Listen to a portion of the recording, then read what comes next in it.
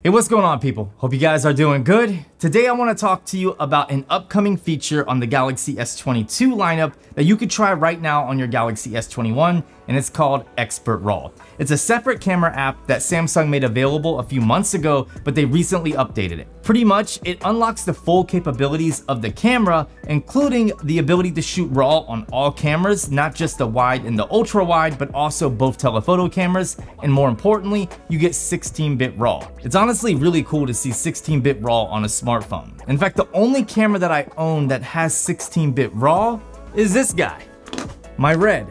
This is the only camera that I own that can shoot 16-bit RAW, and this is a $30,000+ camera. So it's really cool to see these type of capabilities brought over to a phone. Now, granted, I understand that this is only going to be capturing RAW photos, and this does RAW video, but it's still really neat to see how we are progressing and all the professional capabilities brought over to a phone, something that can fit right inside your pocket. Now, I'm going to give you a few examples of 12-bit RAW versus 16-bit RAW versus JPEG and HEIF, so make sure to stay tuned for that. But first, let's talk about how you can get Expert RAW. There's a couple ways to do it.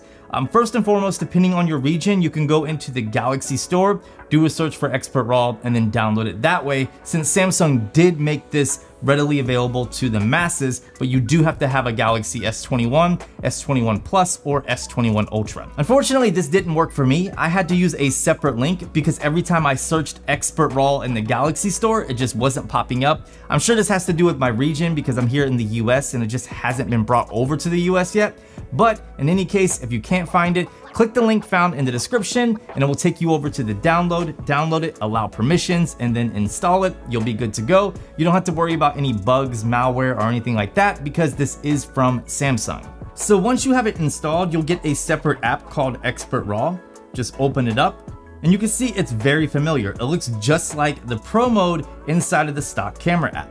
If we go into the settings, we have a few options here, including the high efficiency RAW option. So what this does is it allows you to save space on your phone by giving you a more compressed RAW image. You get all the benefits of the RAW image, it's just a smaller file size. If you want the least amount of compression, make sure to toggle that off. This is something new that came with the most recent update, and it's really cool to see Samsung giving you the option to enable this. So props to Samsung for bringing more features. This is something that more than likely you'll see on the Galaxy S22 lineup.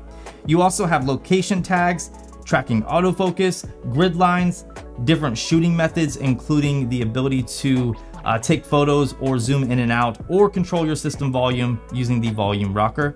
You also have voice commands, and then you have the option to toggle on or toggle off your shutter sound. And then last but not least, we have permissions and a little bit of information about Expert RAW. So if we bounce back to the main page here or your camera, you can see you can switch to your ultra wide, your telephoto, and then your 10x telephoto. And yes, you are able to capture 16-bit RAW images from all 4 cameras, and in my opinion, that's huge. So going back to the interface here, at the top we have our timer. We have our metering modes, the same that you would find in the regular Pro mode inside of the stock camera app. And then we have our histogram here. At the bottom, we have all of our manual controls, including ISO, shutter speed, EV compensation, our focus, and our white balance. You can manually dial these in, or you can use them on auto just by tapping where it says manual or auto. So basically, it's just a more advanced version of the Pro mode found inside of the stock camera app, which I'm a fan of. Now let me show you something. If we go into our photos here, which by the way, they do save inside of a different album, so these do not tie into your regular gallery. You have to look under the Expert RAW folder, and that's where all your images will be. So just throwing that out there.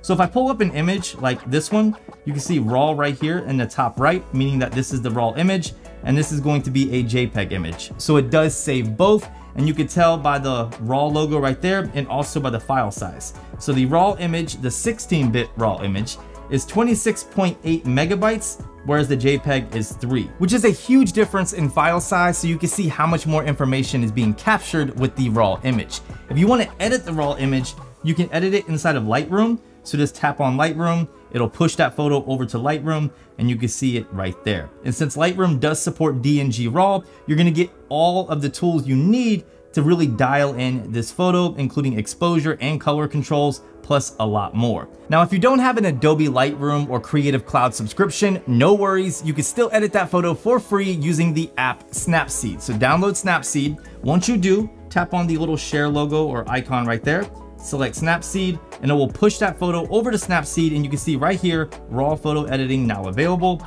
Go ahead and tap next, and there you go. So that's a free option for you to edit your raw images captured using the Expert Raw Camera app right on your phone. Now let's go ahead and discuss the differences between a 10-bit JPEG or HEIF photo versus 12-bit RAW versus 16-bit RAW. All right, so I have two images pulled up. Right here on the left-hand side, we have an image inside of Adobe Photoshop Lightroom. This is the 16-bit RAW image. And then right here, I'm using Preview in order to showcase the same image taken in HEIF or JPEG format. This is a 10-bit image. If we look at the details of the image, you can see the size of the JPEG is 2.2 megabytes. And if we look at the size of the 16-bit RAW image, it's 29.71 megabytes. So a huge difference in file size, a lot more information in the RAW image. And if you just take a look at them, you can definitely see how much better this 16-bit RAW image looks. I mean, look at the dynamic range in the shadows here versus here. These are all crushed. And this is not to mention the fact that these are both taken on the 10 times telephoto camera, which obviously if you're not using the Expert Raw Camera app, you cannot take a raw image using the telephoto camera. You can only take an HEIF JPEG image like this. So how awesome is that? Now, here's the biggest difference between the two. Let me show you real quick. So if we go over to the raw image and I go in here and I do like an extreme grade. So we're gonna take the blues and we're gonna turn the blues in the image purple. We're gonna bring up the saturation and look at that. The image doesn't fall apart. Like there's so much color and detail and information in this image. There's no artifacts. Everything looks, pretty good. I mean, for a fake looking image, it looks pretty good. So now I have the HEIF or JPEG image pulled up right here. We're gonna go ahead and do the same grade. So go ahead and turn the blues purple, and then we're gonna bring up that saturation and look at all the spots. Like look at the artifacts. You can see them all over. You can see the image is not as smooth as the other one. There's a lot of blotchiness to it. It just looks really bad. And if we go back to that raw image, you can see there's a huge difference. This is the raw image, JPEG. I mean, look at the difference. That's crazy. So that means you could really push these 16-bit raw images a lot more than you can the 10-bit HEIF image. So now let's pull up a 12-bit raw image. So let's go ahead and pull up a 12-bit raw image. So I have one right here. And we can push this one quite a bit. So we could select the blues. We could change the blues to purple, increase the saturation, and the image really doesn't fall apart. I mean, that looks really good. I don't think anybody is gonna complain about a 12-bit raw image. But if we go over to the 16-bit, actually, let's look at the file size real quick. The file size for the 12-bit is 24.14 megabytes.